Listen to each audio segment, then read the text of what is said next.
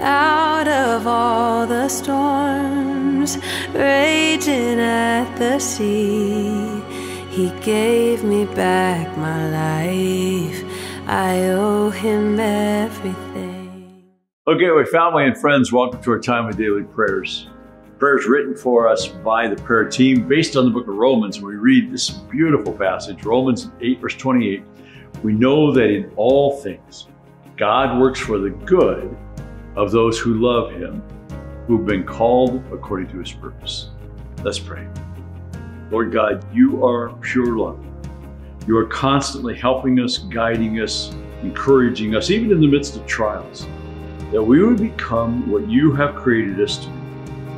Thank You, Father. Open our ears and eyes, our minds and hearts to hear Your voice clearly.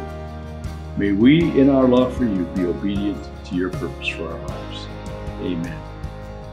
Thanks for joining us for our time with you.